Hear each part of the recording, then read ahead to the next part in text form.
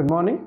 This is Dr. Jayaraman, Senior Consultant Physician and Diabetologist from Kauvery Hospital. What is asthma? It's simply hypersensitive or hyperreactive airways. That is the tubes through which the air flows in and comes out. So totally be relaxed. Don't worry about asthma and all. So many thoughts will be coming into your mind. Is it curable? Is it preventable? So I'm telling you, just diagnose it early, identify the allergens, prevent the acute exacerbations, thereby allowing the patients to go into an extended period of remissions. If remissions is successful, you can always prevent the structural changes associated with chronic asthma. So what exactly causes it? Is it simply an allergic response to material, or it is an allergen or an irritant to the mucosa?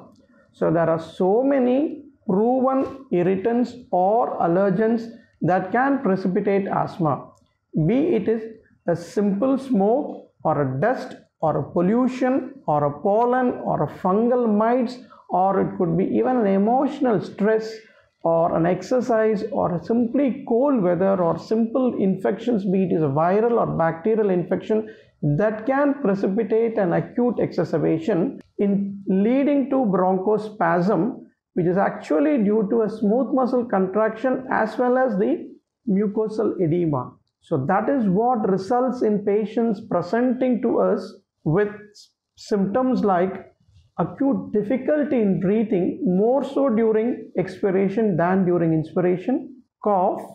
So you can see they can feel the chest tightness, as well as they find highly anxious about the difficulty in breathing. So in such a state, you have to identify the diagnosis as well as identify the precipitating causes, treat exactly as advised.